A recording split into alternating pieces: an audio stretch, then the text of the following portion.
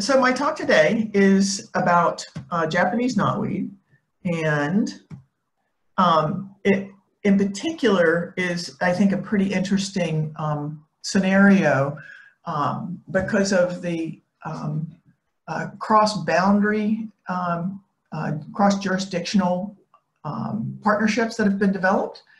And I consider that the lifeline for navigating the success of this project. And I look forward to telling you more about it. Japanese knotweed is known to be the 10th most invasive species or plant in the world. You know, whether it's 10th, 11th, or 12th, I think there are probably different lists out there, but it's, in other words, very, very invasive. My background a little bit is that I've worked for the California Exotic Plant Management Team since 2002. I work with 13 California national parks. And it's part of a system of EPMT programs across the country. The National Park Service has 17 EPMTs, and we serve approximately 290 of the over 400 national park units, working with parks on their invasive plant issues. Next year is our 20th anniversary celebration coming up, so stay tuned for some activities. So why I consider Japanese knotweed a problem is a number of reasons, and it was described to me early on when I got involved in this project by Noah Booker and Eric Rubel. The three of us had a conference call about it, and he went into describing why. And it's one, it gives a pulse of growth early in the season. It's an aggressive colonizer on a wide variety of substrate. It spreads by rhizomes up to 6 feet or actually 60 feet horizontally and 6 feet deep. And a fragment the size of your fingernail can form a new plant and can grow 8 feet of rhizome in one season. So what that ends up doing is that it creates this situation in the environment that it gradually eliminates trees by outcompeting seedlings. And in our case, along a very valuable riparian corridor. I'll tell you more about that. It essentially will outcompete the seedlings, so there'll be a loss of large woody debris and streams, and a loss of nitrogen input from the alders and other trees. And then it also increases erosion and turbidity in the winter. All that's left in the winter when we get the high flows are these stalks, these naked stalks that don't hold down the banks well.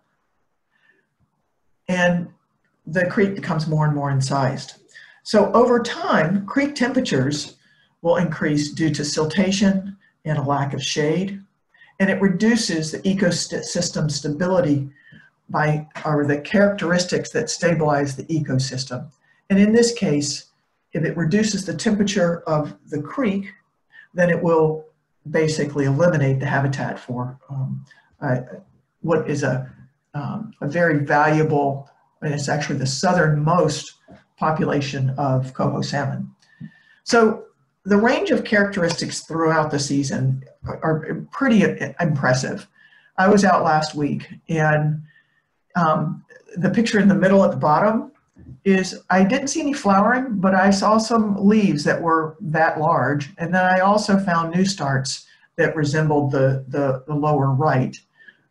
Even though in the spring, summer, and typically though, you would see in the spring, the early starts are the red leaves, etc. And then the summer and fall have red speckled stems with nodes and a shield-shaped leaf with a flat base. So my word of caution here is to just make sure you're looking for all different morphs of it throughout the season. And you know, where will it grow? Basically, where won't it grow is a bigger question, I think, or more a less verbose, and there'd be a less verbose answer, because I don't see deserts on this list, but you know, I wouldn't put it past it. It's amazingly adept at occupying all kinds of substrates. So I looked it up in EdMaps, and Japanese knotweed is known to occur in 43 different states, And it also is, it occupies, I think it's like 8 Canadian provinces. It is pretty widespread. And I looked at another site this morning and I couldn't count up the number of countries. So it's basically known worldwide. It's 8 Canadian provinces. And then in California here, Cal Weed Mapper has it identified in 31 counties. And where the site that I'm talking about today is identified in the left circle. That's Marin County. And there are 2 populations in the state that have been eradicated. So this image here, the next slide, is a close-up of the where it's found in Marin County. And this is West Marin, if people know Marin County. And it goes from, in the lower right corner, you can see the text there shows in the upstreammost portion is the private homeowner section, which we don't know a lot about right now. We've started some surveys and some outreach there, and more about that later. And then there's the state park population, and then there's the national park population, which is the downstream population.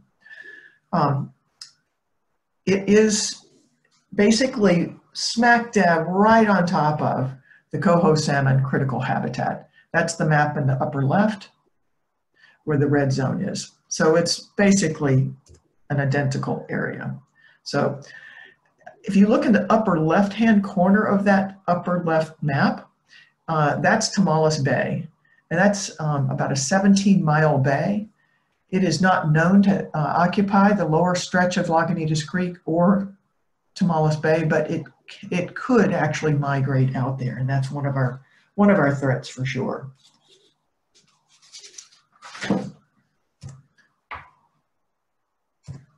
So why eradication? Eradication I use seldom when I talk about invasive species. A lot of times all that we can do is control it and keep it at bay. But I do believe that we are at a spot where there is a chance that we could eradicate this population. It is, and why I say that is that I think that the populations are, one, responding well. The ones that we are treating are responding quite well. We're having a lot of success. And when I talk to people around the country, I've talked to many counterparts back east, northwest, and the folks that have had it for more than 10 years, we are in a very enviable position. So this is the timeline, essentially, is when I felt like we were basically starting off. When I started off and sort of jumped on the wagon here, if you will, it's in 2011, I had heard that there was an initial knotweed observation in Cal Flora that was brought to my attention by Eric Rubel with the National Park Service Inventory Monitoring Program. He published it in a newsletter, and he and I consequently started talking about it after that, and started strategizing about what would be best. In 2012, at the very same time, in the same stretch, there's a salmon winter habitat restoration project that was started back in 2011, 2012. And it took them about 5 years of planning to move forward with their process. So we're essentially moving along in kind of a similar path, but we weren't aware of each other's activities at the time. So by 2014 and 16, through 16, we started off with partial surveys and manual treatments of both state and national parks. And the RCD, the Resource Conservation District, started handing out information bulletins. And so in 2016, the initial Japanese knotweed meeting was held in Marin with the Marin resource managers, and we began a strategy development. Who all was interested? Did managers, were they concerned about it spreading? And I was really impressed with just how receptive folks were right off the bat. far as hearing about it, as far as, even if it wasn't on their land, they were very interested in making sure it was addressed as quickly as possible. We also started researching techniques and compliance for herbicide use along this stretch. The techniques that essentially after about a year of researching, I was not able to find any classic examples of, or any examples of knotweed eradication at the scale that we're working with. And then, so we feel pretty firmly that herbicide was a critical tool in the toolbox at this juncture. And so in 2017, we also, the Marin Resource Conservation District and the UC Extension Outreach did a handful of outreach activities. One was bringing down the Mattole Restoration Council folks that have dealt with this, a similar type of population up in the Humboldt area. And then we also were able to complete our compliance and do our first full survey and herbicide treatment in 2017. And the salmon habitat projects began also in 2017. In 2018, I think the group that met initially in 16 and 17 became formal. We had some really pivotal meetings at the county office, and felt like it was time to actually create a name for the group and become a little more strategic about how we were going to work together. And so that's the group in the lower left, photograph in the lower left. That was a meeting just a week ago, working on our 5-year action plan and hammering out some of the things that we'd like to see. The county role in 2018 expanded impressively. I was incredibly pleased with the way they were able and willing to step up to the table. And then in particular, as it relates to private lands. And then in 2018, we continued surveys and treatments in the national park and state park. And a milestone, I believe, was we were able to initially treat 11 sites on private land. So there were 26 surveys and 11 sites that were basically surveyed and treated on private lands. So this next slide is a map of, on the far left, of the Japanese knotweed populations in 2018. We have 39 sites at present that are known. And we also have, as I mentioned before, the salmon habitat restoration projects. They are basically in the very same stretch. This year we'll have 5 projects that'll be going on. Each of the salmon habitat projects, or most of the habitat projects, involve a fair amount of earth movement. And so we have worked very carefully with the entities that are doing these projects to reduce or minimize the knotweed or the impacts to knotweed and the possibility of moving that material around. As I said, 7 grams of material, or the size of your fingernail of material of a rhizome, can actually start a new population. So one of the things that they really, in one of the projects, they really wanted to go straight through a known patch. When I say straight through, they wanted to install a side channel that ran through this patch. And so in order to do that, the only known method of manually dealing with it was to actually excavate the material to get those rhizomes out of there.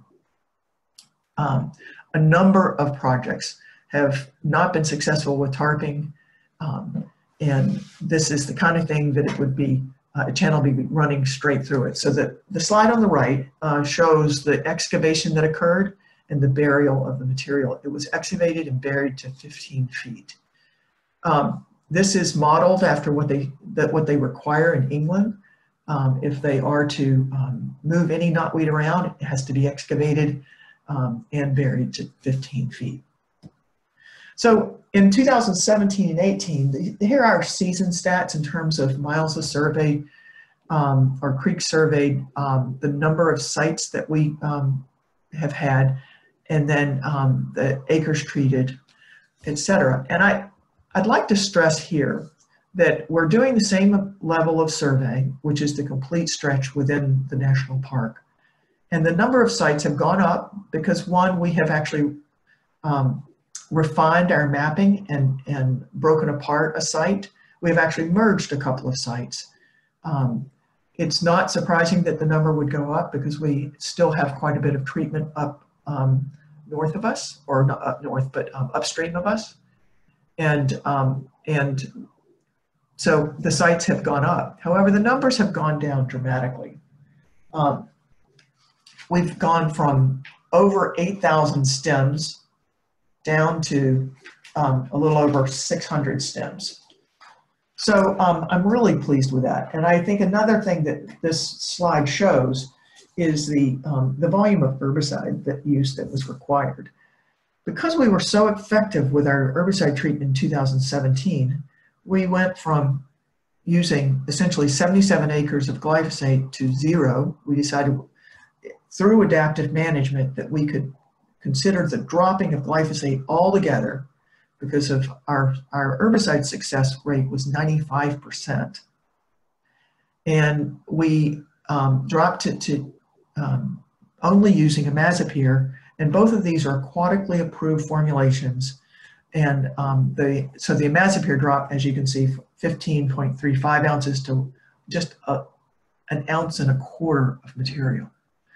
So I am extremely pleased with the success that we've had, and I think that is also a strong rationale for moving in early, treating with the best possible tool you can, so that you can actually knock it back while it's in its early stage and use very little herbicide. And so the Marin Knotweed Action Team that was formed, we've got a number of partners here: the Marin County Parks, Golden Gate National Parks Conservancy, the National Park Service, both Golden Gate and Point Reyes National Seashore, the County of Marin, California State Parks, UC Extension, a cooperative extension, the Marin Municipal Water District, and the Marin Resource Conservation District. This is an incredibly pivotal part of the success of this project. And so when I said that the county really stepped up to work with the private homeowners, one of the things that they were able to do after several years of discussions and outreach, because it is an A-rated weed, there are regulations that support the county declaring a site as essentially it's an they've declared it an eradication area, which ultimately will enables the county to step forward and require treatment. So this is a really helpful tool. It is not something that is used often at all, but in this particular case, when you've got so much at risk, it's a really important tool. So some of the challenges.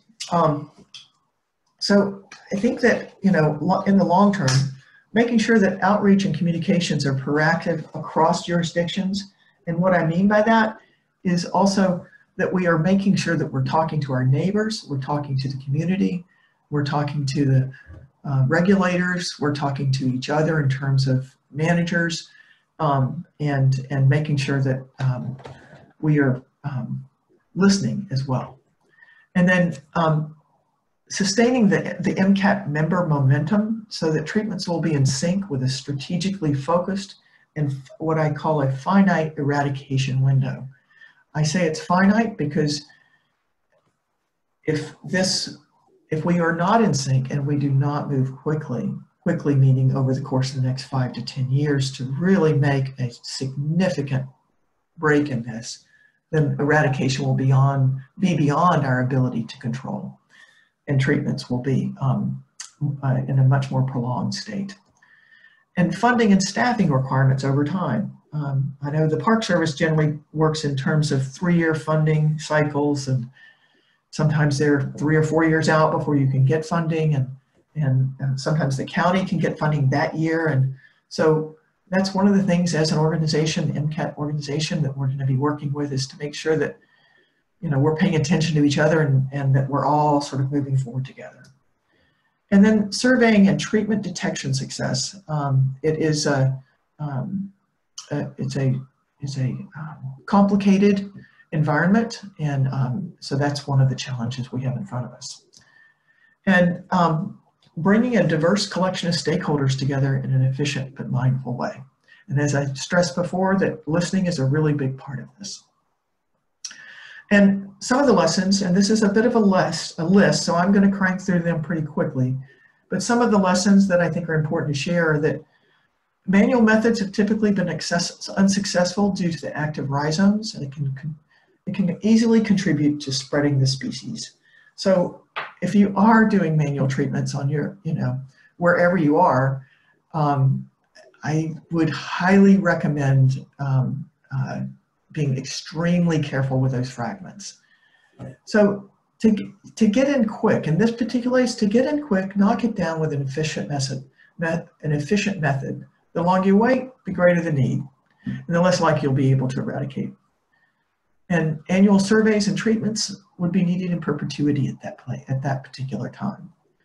So stem injections, they tend to be much more, that require much more herbicide than foliar. Even though it seems very specific, you're injecting right into the stem, you use a much higher concentration. And the managers that I have spoken to around the country have said that they would not use it primarily because it uses way more herbicide per footprint. And then plan for adaptive management that responds to your success and site conditions.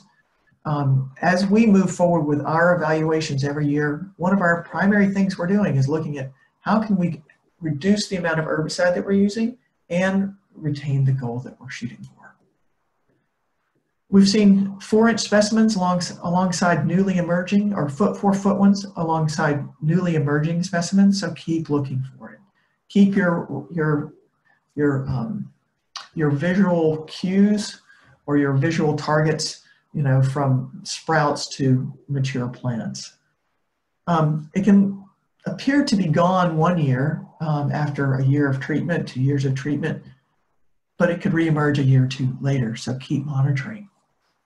And involve all relevant parties as early on as possible.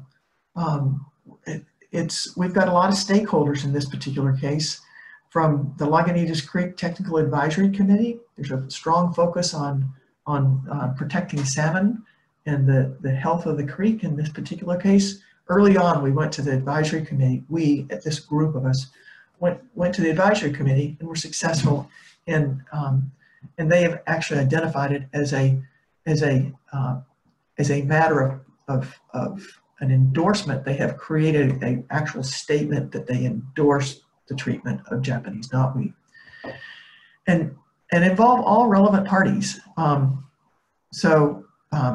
Basically the county supervisors, fishery biologists, etc. It's kind of nice when you can see, fisheries biologists right at the same table, as interested as you are in treating this species. And let your county ag department know if you've seen it, and it's really important to let people know about it, in particular your county ag department. And if you are intending on moving any kind of soil around, double check with the county. What is their advised technique? And use extreme caution if you're disturbing the site. It's really important to map, flag, and take photos of the site, of each site. Even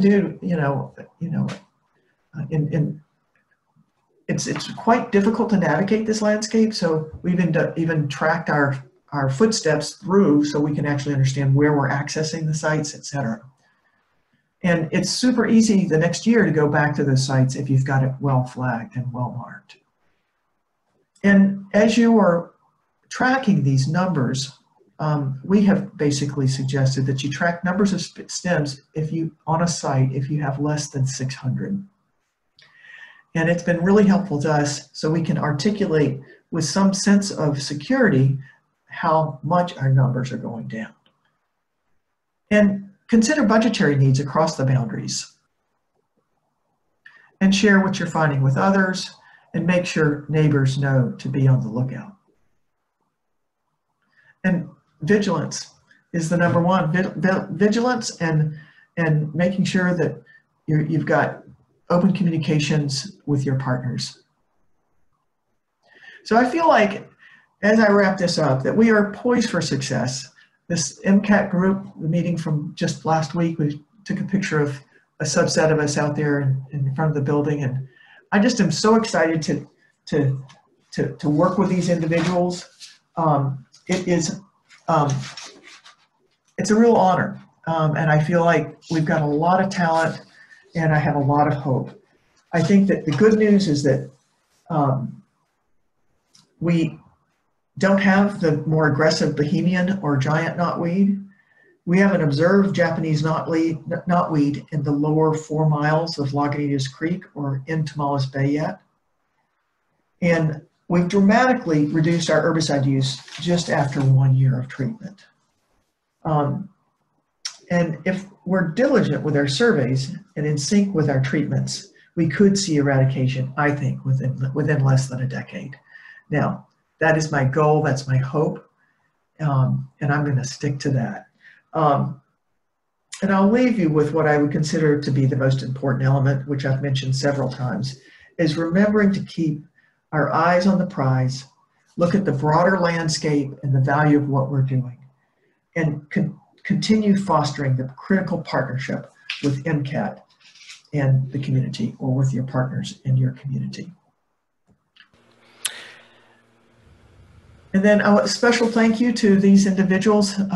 I have felt very lucky to work with this group, and I will open it up. I believe we've got a few of you that are within MCAT on the line. One person in particular that I'd like to call out is the new coordinator. In 2019, MCAT hired the new coordinator, Anna Dirksey, and she has started as of January and has just hit the ground running. So Anna, can you unmute, Anna Dirksey? Yes, I unmuted myself there. Can you hear me? I can hear you, yes. Okay. Yes.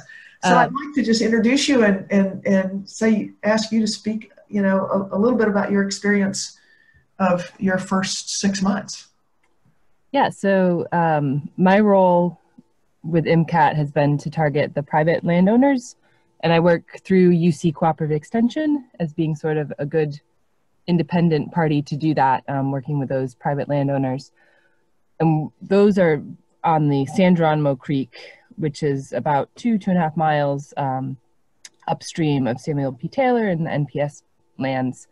And as Bobbi said, the idea that this all needs to be done together in concert to make it an effective eradication strategy.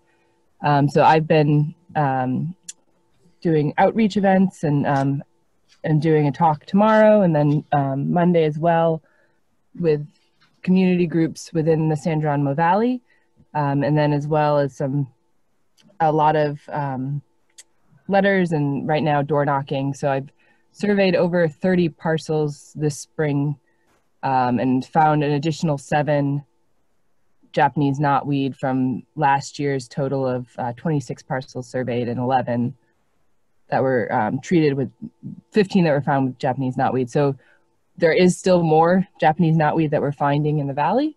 And it's David? I don't. There's a, Barbara's computer is right next, okay, it stopped it. Now I can hear you, go ahead. okay. Oh! I don't know how. Why don't you go downstairs where you can't hear this? So, okay, I'm muting Barbara. okay, great. this isn't possible. No, Computer's right next to the phone.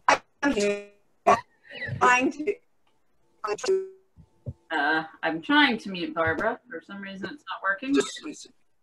I'd like to just say one quick thing about Anna. It was really, can you hear me? Yeah, but you know what? Just for a second here, I'm going to mute everyone.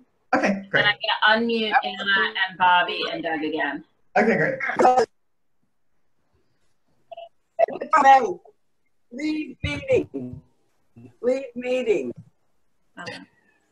No, it's Venus frozen. For me. Okay. Downstairs. Close. Okay. I'm going to you on your cell phone. Bye. Okay.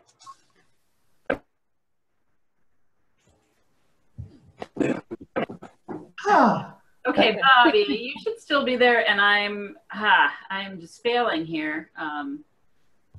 Everyone else should be muted. Okay. I just want to tell a little teeny anecdote. It was yesterday I was driving to the office and I see this halfway to the office is a giant sign that says, "Knotweed Group." And Monday, June 10th, giant sign. And I'm like, oh my gosh, what's up? And it was Anna's. I sent her an image of it. And I was so excited to hear Anna's holding a meeting. It was very great press. Good job, Anna. The planning group put the sign up. So they've been instrumental in helping to arrange that. And then, yeah, it's mostly, keeping to try to make more and more connections within the community and getting more people on board. Fantastic. Great. Okay, so we have some questions here, and I apologize. We do seem to be having some technical difficulties that I'm not solving. But two questions that we have here. Yuda Burgard, I think she's still in Orange. Asked how effective excavation was. Great question. And we have not seen any resprouts whatsoever. We were extremely careful. We even had them, when they moved the material into the pit, that they had to travel about 60 feet from the actual site to the pit. And we had them scrape the top 3 inches and then pile that to the side. We cleared that and came back.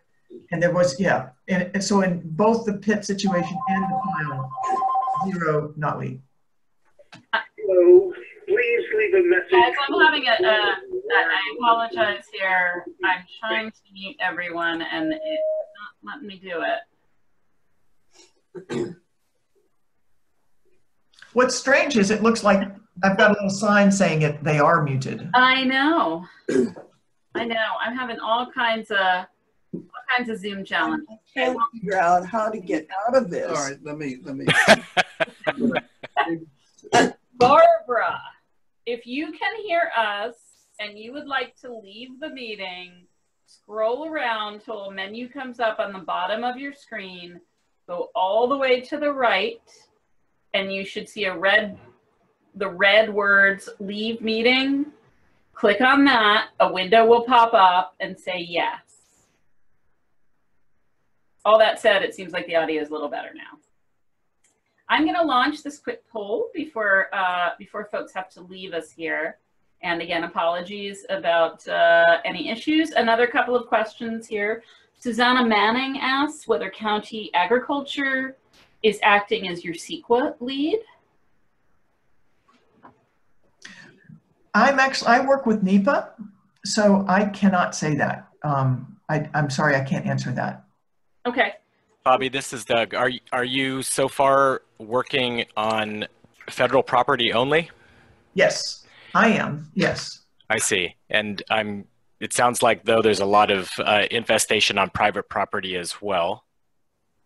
So I'm curious how you're working on that and what the permitting requirements are in terms of NEPA and or CEQA. And Anna, I've unmuted you as well, since I think that's a big part of your position. Yeah, so the county ag department is the one that's been primarily working on that. Stefan Parnay. And I know that I've reported back a few things for those as far as what they're doing.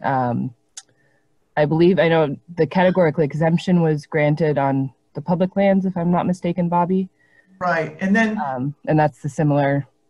And the state park, I know the state off. parks is working with CEQA as well, and so Samuel P. Taylor State Park is working with CEQA. But and then as far as the question of recruiting private landowners to participate, we're focused on creekside landowners, obviously, primarily the question of whether surveying tributaries eventually as well. But we basically have, list of addresses of creeks of properties that adjoin the creek, and started with a letter mailing, and now I'm following up with that with the door knocking and phone campaign. Hi, I just want to break in for a minute. Apparently this is what happens when you really overcommit yourself. I apologize for all the technical issues. I did launch the wrong poll initially. Please, if you took the poll already, please take it again if this doesn't look like the questions that you saw before. Sorry, go ahead. Okay. Does anyone else have questions they'd like to add to the chat? While people are thinking and maybe typing, this is Doug. Curious about the how long you have been treating. I know the timeline started in 2011. You showed some information on treatments for 2017, 2018. But like you acknowledged, knotweed is known for kind of hanging out for a couple of years and then popping back up. So it's great to hear that there's a lot of monitoring going on. Do you have a sense for how the trajectory of the project for the sites that you have been able to treat, whether you feel like you can say with confidence that they are eradicated, or how long you'll be going back to confirm that they aren't going to pop back up? It's a fair question, and the honest answer is that we will keep monitoring it. I think it needs to be monitored for another 5 to 10 years. The ones, and I've, in my discussions with folks that are working with more extensive populations, when they bring it to zero, sometimes they'll skip a year or maybe even 2 years of a survey, and then go back and check it again. So, so there is a way to sort of not have the workload be as significant. The survey is the most significant part of the process. Once you've gotten the compliance behind you, and once you've gotten, the survey is the hardest part. And then as far as prior to 2017, there were manual treatments, but it wasn't based on a complete survey. It was sort of opportunistic surveys that were done, and there were manual treatments that it reduced the population, but it's not something that I think, it wasn't performed at the rate that is recommended, like basically treating it every 2 weeks. It would need to go on for quite a long time. And I don't, yes, there's just, it's, yeah. And it's, in some cases, it's a bit more like mowing.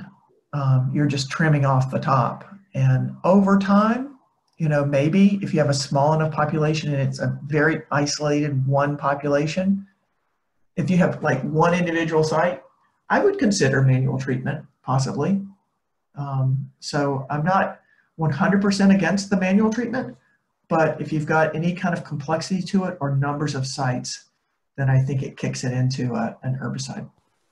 Well, and speaking of that, knowing that Marin is pretty cautious about using herbicides, have you had any occasion to present your approach and have people decide, okay, this is okay, or is it because it's on Park Service land so far, kind of outside the realm of public comment? I think it's pretty widely known what we are doing. We've been interviewed by the papers, and there have been conversations with the county supervisor, and it's definitely something that people could weigh in if they want. I mean, like I say, it's not a hidden thing at all. We've been quite upfront about it.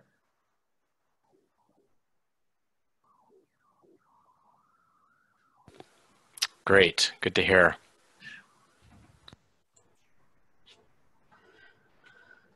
Okay, anyone else? Questions?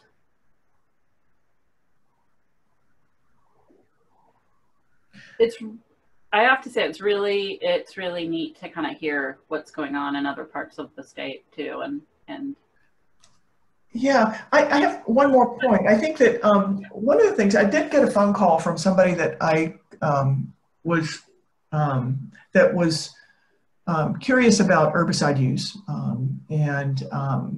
so this gentleman and I talked for about an hour, and when I talked to him about basically our overall objective and the number of sites, 39 sites sounds like a lot.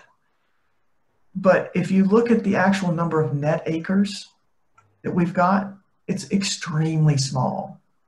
So with that said, and then when you bring it down to using herbicide to the tune of 1.25 ounces across these 39 sites, it puts it in perspective, I think. And then another thing that I failed to point out early on, in the map of at the very beginning, there were a couple of maps that were shown. And on those maps, there's tons of dots. And it looks like it's more than it is because of the scale, essentially, for one. And number two, it is because one dot would probably cover an acre almost. And, you know, it really represents like 50 plants or something. So there's that. And then that is directly from CalFlora that has multiple observations over a series of years of the same site. So it's a little misleading, but I think that over time, we're getting it more and more refined in terms of our mapping and our understanding of what the distribution is. And I have a lot of confidence that is something that can be managed within Marin County. And it's not something many counties can say. So. Yeah.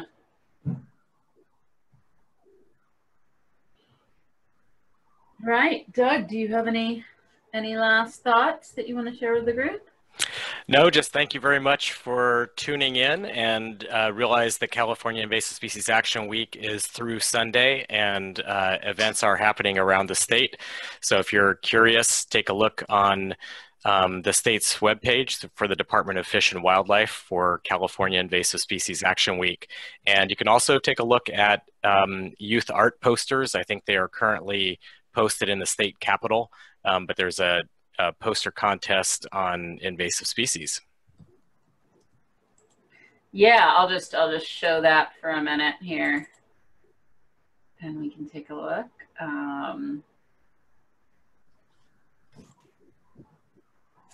Oh, well, we can see last year's winners.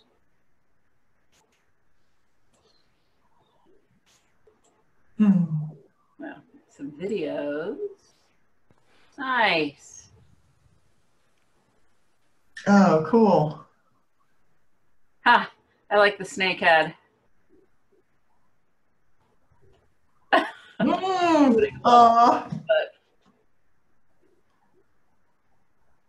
There we go. Nice. They got the lines right. There's some fierce teeth.